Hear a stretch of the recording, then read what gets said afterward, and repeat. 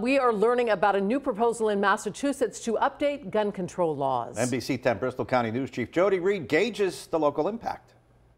Massachusetts currently has some of the strictest gun laws in the country, but cities like here in Fall River continue to be plagued by gun violence, an issue that public safety officials believe is caused by untraceable guns, also known as ghost guns. We don't want any more shootings or people playing with guns that aren't licensed in the city of Fall River. This session, House lawmakers have filed a bill that would crack down on the illegal trade of ghost guns, a problem that police officers say has become more prevalent over the last few years. It would enable them to really get after what we're seeing on the streets with these illegal firearms kind of flooding into our downtowns. It would allow them to conduct proper investigations as to where these ghost guns are coming from.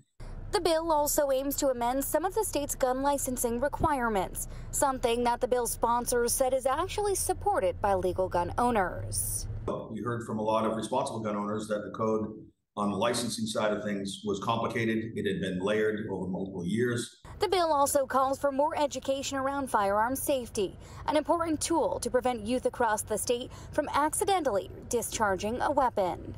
Well, I think most parents that own guns do store them properly. But if they are criminals and they're not licensed or they have ghost guns around the house, they can't in any way, shape, or form have access for those to their children. The proposal still needs to be approved by the House and Senate before it can become law.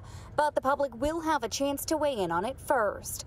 A public hearing on the matter is expected to be scheduled this fall.